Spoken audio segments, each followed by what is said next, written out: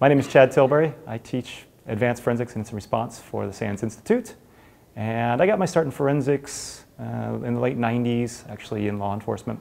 So I was working for the Air Force Office of Special Investigations and really got to experience a wide range of type of cases, from large nation-state intrusions into DoD networks, all the way through murder, kidnapping, and large central system fraud cases, as well as more kind of traditional forensics that you'd see on the law enforcement and kind of civil side.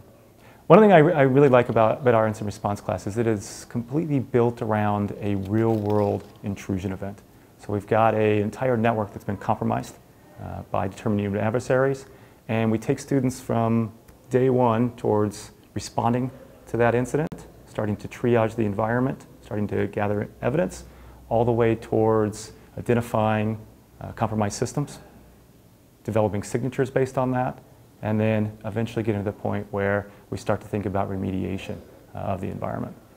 And we've really designed the class in order to be able to bring students up from never having done something like this, all the way to being a true expert in being able to identify this type of activity. After going through this type of scenario, students are extremely well prepared to go back and do it in their own environments in the real world because they've actually already done it once.